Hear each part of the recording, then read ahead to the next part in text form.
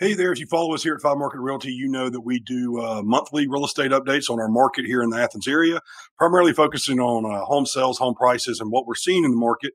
And then we also do some prediction contests this time of the year for the Georgia football games just to kind of have some fun and not talk real estate.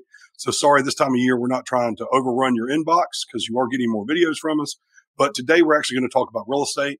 If you're interested in homes in the Athens area, we provide these videos for new listings. We also do market updates. So be sure to click subscribe and you'll be notified when we have something new to share with you. But today we're going to talk about a few things and point out some things we want to start watching in the market because for the most part, things are remaining the same. Number one, inflation is sticking around. It doesn't appear to be going anywhere anytime soon. And then where are the actual changes in our market right now? So that's what I want to discuss with you because so many things are just kind of staying the same.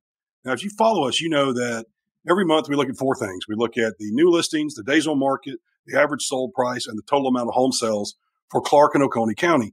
Then we look back over the last couple of years and compare it to see where things are different. This is where the market updates for us are getting to be a little monotonous. And to you, for those of you, about 150 to 200 that watch us each week. So right now, the new listings down 17, almost 20%. The days on market is up. This is year to date, comparing the last 3 years, 40 days on market, up from 26 last year and 30 in 2021. Average sold price, this is actually a good trend. Year to date, only up 8% this time over last year. Now, if you remember in 2020, 2021, and parts of 2022, we were seeing gains of 25% or 30% at times. So that equity gain, while great for homeowners, was really not sustainable.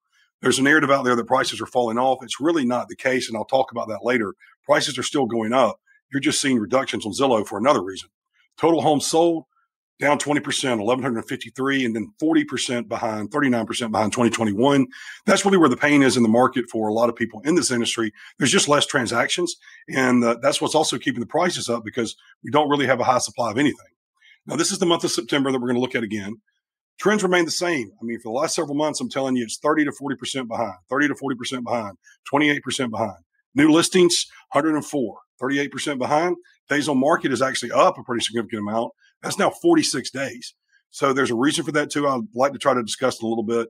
And then the sales price went down about 2 when you compare September to September of last year.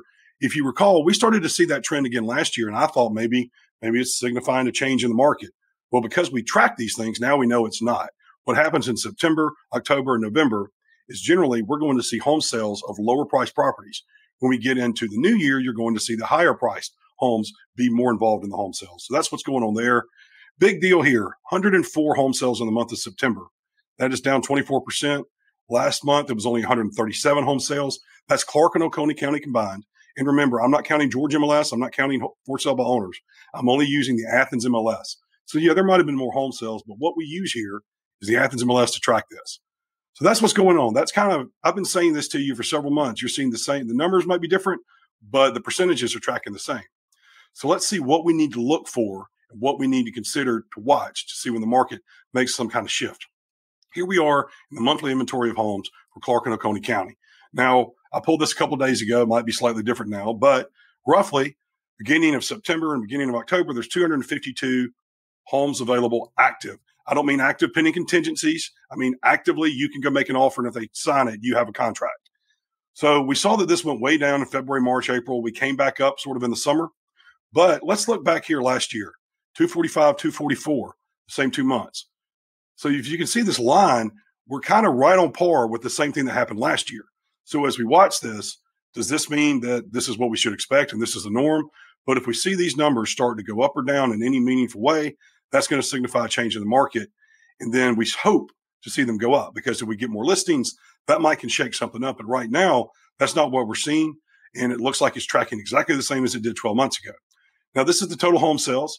And as you can see, 131, 132, here's the bad news. We're actually down from that same time last year. And if we look here, that's where we hope to be, 200, and we're trending back down. Another thing to watch, where do these home sales go?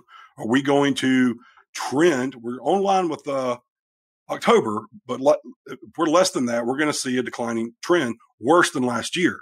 We want to hopefully see that tick up a little bit, but we may not. Now, the months of inventory, I did this. We took a few months off, and I want to explain this to you.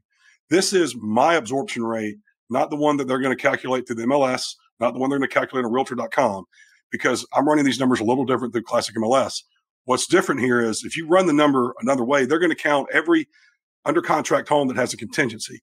I'm only counting homes that are actively for sale, not homes that are pending contingencies. So what's going on is this is just Clark County. What I'm trying to figure out here, what the number is, how many homes do we have for sale versus how many homes sold in a given month? How much inventory do we have? So if it's 1.9, that means almost 2 months. 2.9 means almost 3 months.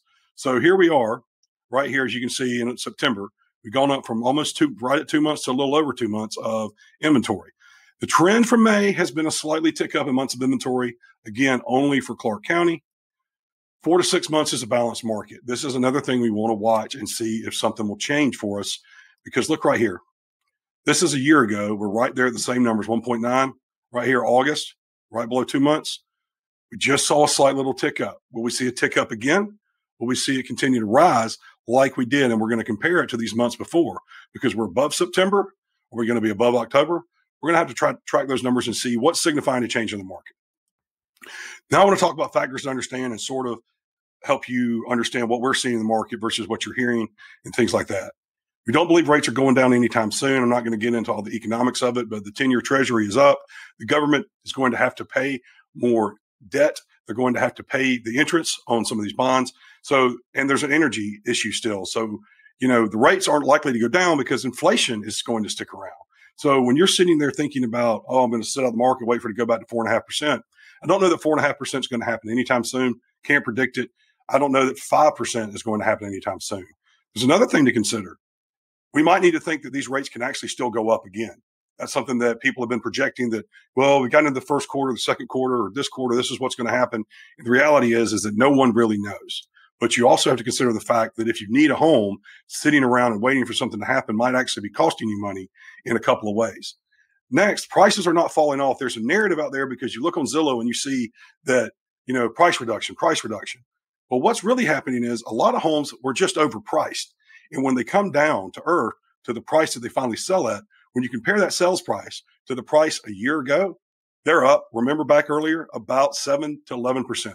So the home sales are still going up in our area, but we've seen a lot of people that have kind of shot for the moon and had to come back down into orbit a little bit. So many price reductions, as I just covered, are above 2022. So note that. Think about the price a year ago, and if they came down, there's a whole couple homes in the 5 Points area that price reductions have come down.